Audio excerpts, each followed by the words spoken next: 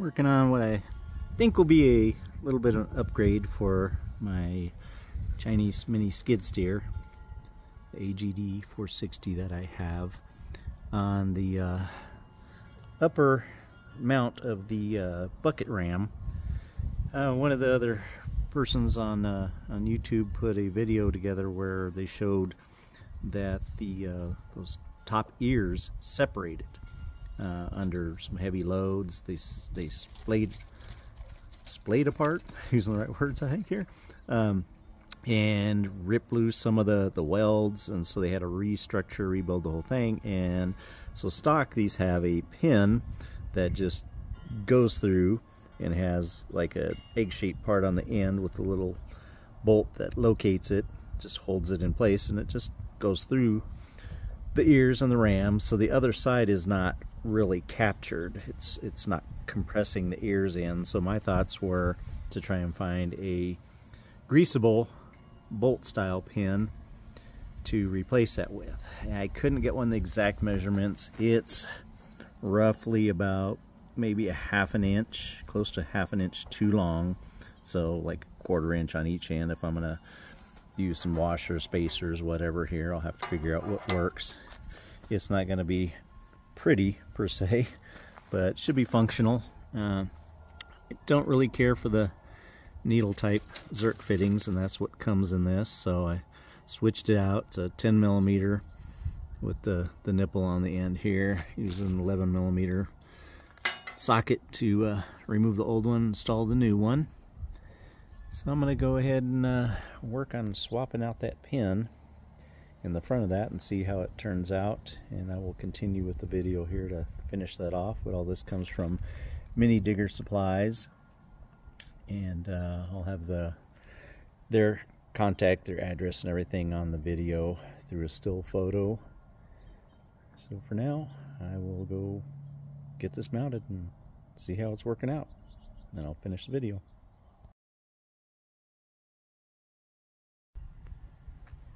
Okay, I'm back. Quick little interruption video in the middle of the one for the mini skid steer, and I'm showing you these pins from Mini Digger Supplies.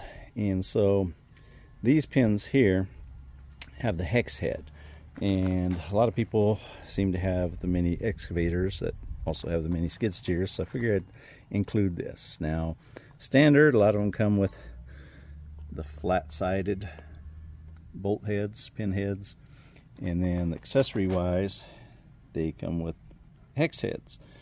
I only have the flat side pins that came in here, so what I did is I made some little PVC spacers so that I could run the bolt through, tighten the nut up on it, and because it doesn't need to squeeze it together per se, it just needs to hold some pressure so that doesn't splay, but also let it pivot, not be too tight.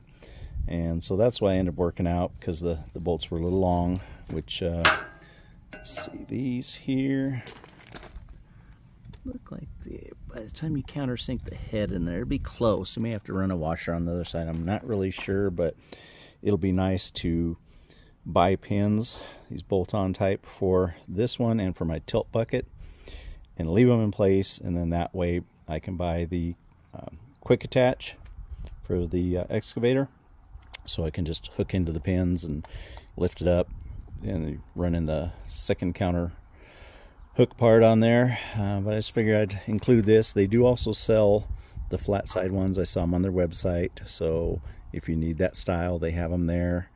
And it's definitely handy to have extras, you know, save you some downtime if something, you lost something, broke something, cross-threaded something, have these other attachments and want to do a quick attach.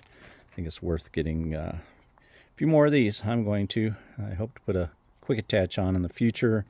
I do know that it kind of extends everything down, so I'm not sure. I just converted to a hydraulic thumb, so I'm not really sure the length of that thumb is going to work out right once that little spacer portion of quick attach is in there. Right now it's good for fitting to this, not so good with my tilt bucket, because the tilt bucket has the tilt mechanism, which is almost like the quick disconnect part, has some space to it. If I do the quick connect with that, it'll compound it, and then the thumb will really be almost useless with the tilt bucket, but it's not really designed to be used for that. I mean, intended. My intentions are to use the one with the teeth, really, if I'm grabbing something, not the smooth finishing tilt bucket. So I just figured I'd throw this in between, and then I'll go finish on the mini skid steer. Back shortly. All right, before I start disassembly on this to replace that ram pin, I figured I'd show everybody what I'm working with here. Assume it's pretty much the same as most of them out there. If you eyeball this here, kind of hard with the camera, it's right at about 4 1/4 wide ear to ear on the outside, and there's space on, you know, that ram can kind of float around. The intention is not to pull these two ears together, it's just to set up the tension where it's sitting right now to keep them from spreading apart. Currently the pin just goes in and has that capturing it, but the other side is just floating there, so that ear could just separate off of there. It could push to the side. Now it is gusseted pretty good, but like I said on the other one, somehow that person's separated, ripped loose some welds down here. They had to put more bracing across, etc. They put a little brace across here at the top, but they had to keep it kind of small because their Zerk fitting to grease it was right there in the way. Mine's turned around this other direction, so it wouldn't interfere with mine to put some kind of brace up the back side of this. I think just that bolt style pin will really help. So I'll get to changing that out. I don't have a tripod or anything to set this on.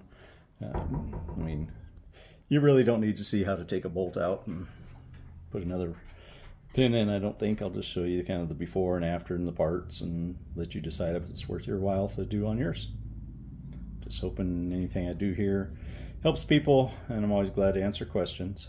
So thanks for watching, and I'll continue here shortly. Before installing this new bolt style pin, you know, I had swapped out the Zerk fitting. I went ahead and pumped grease in that to make sure it was functional, clear, came out the little port, and then I'll smear that on there before I run it through the ram. That way it's already pre-greased and I know it's going to function. Usually I think of these things after the fact, but I think I finally did something right ahead of the curve. We'll see how it all works out shortly.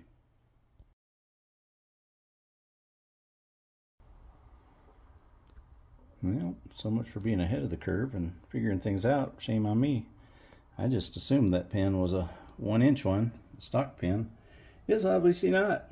Well, it's a good thing these will work on the mini excavator. I'll have to figure out, I'll have to mic that and see what size that is and see if I can get a similar bolt style pin, greasable one, that will fit. So maybe I can finagle the tape measure enough here with one hand while I hold the phone with the other.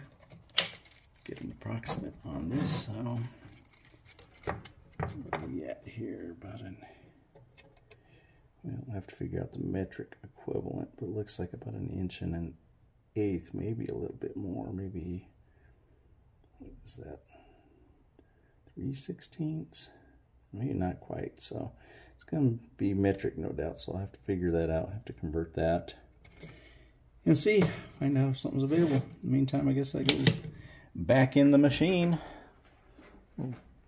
Sticker back in there and bolts are in. It's not like this is down because of it. I'll have to figure that out and see if I can retro that with a different pin.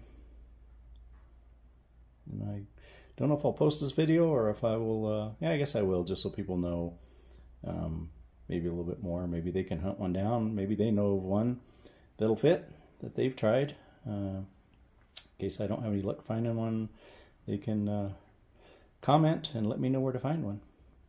Thanks for watching. Bye now.